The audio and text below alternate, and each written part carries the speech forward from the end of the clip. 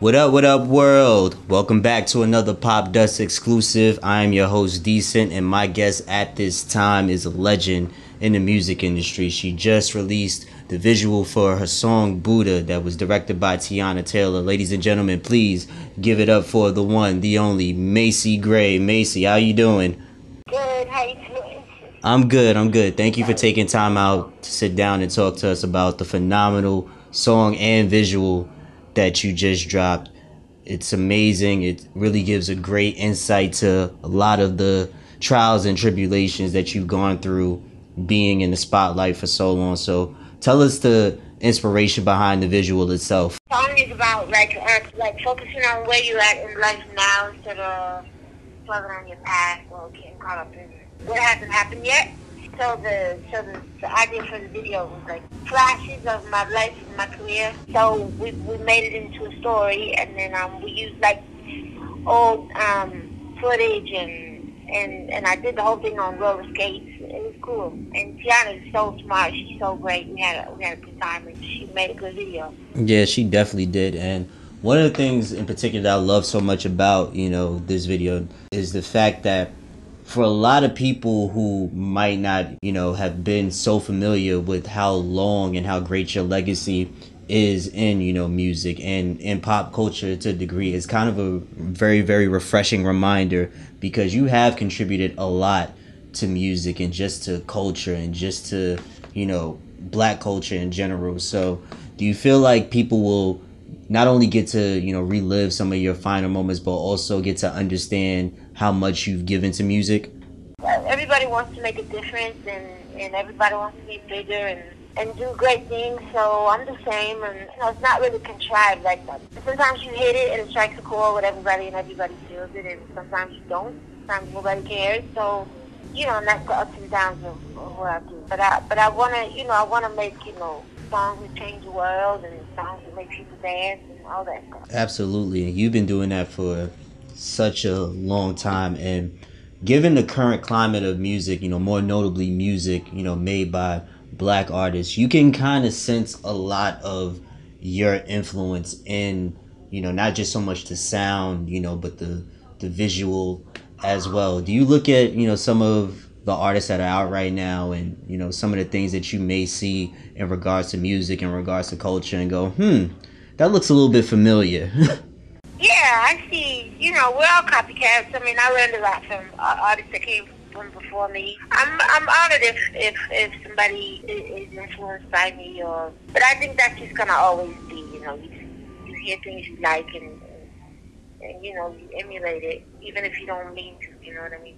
Yeah, absolutely. So with this song and the undertone of mental health and giving an insight and in-depth look to a certain degree of your life, do you feel like it's easier for artists now to be more vulnerable outside of just their music, like giving glimpses into who they are in regards to their mental health being famous? I mean, it's nothing to be ashamed of. I think just a lot of people aren't aware of what they're going through. A lot of times you can be, depressed or have anxiety and not realize that's not your fault, that you can't control, you know what I mean? Yeah.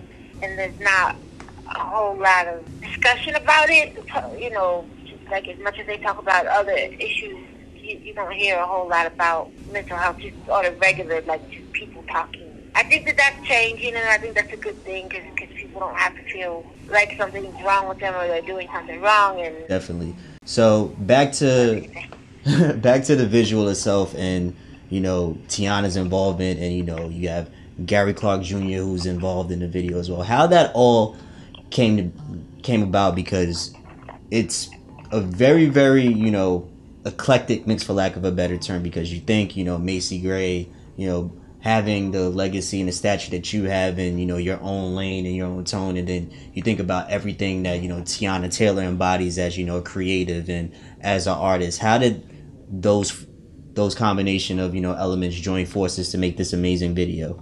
We just did it. Like I said, I reached out to her on social media. I had been watching her videos she was doing, and it came up to make this video for Buddha, and it was pretty smooth. We got on the phone and we went back and forth about a couple different ideas, and then And then we set a date, and she had to catch a flight that night. She had a show the next day, so we shot for 8 hours, and we were done. It was probably the fastest video I've ever made in my life. So and it was just real simple, it was real smooth, and it was good, you know. Yeah, it looks real seamless too, because everything just fit together so well, and the fact that you guys were able to shoot it in what would be considered a limited amount of time with the way videos are shot, you know, it's a true testament to both your artistry and this amazing, you know, venture together. So with, you know, this video out, with, you know, the album being out, with, you know, the reception it's been receiving, what are some other things that you're looking forward to push, you know, with this project for the next few months, or whenever you decide to drop new music or whatever it is that you're doing? I'm already started up a new album. I just really want to just keep putting out good music, and what else? I don't know. We're just working. We're just doing our things and having a good time. Yeah, just being Macy. Exactly.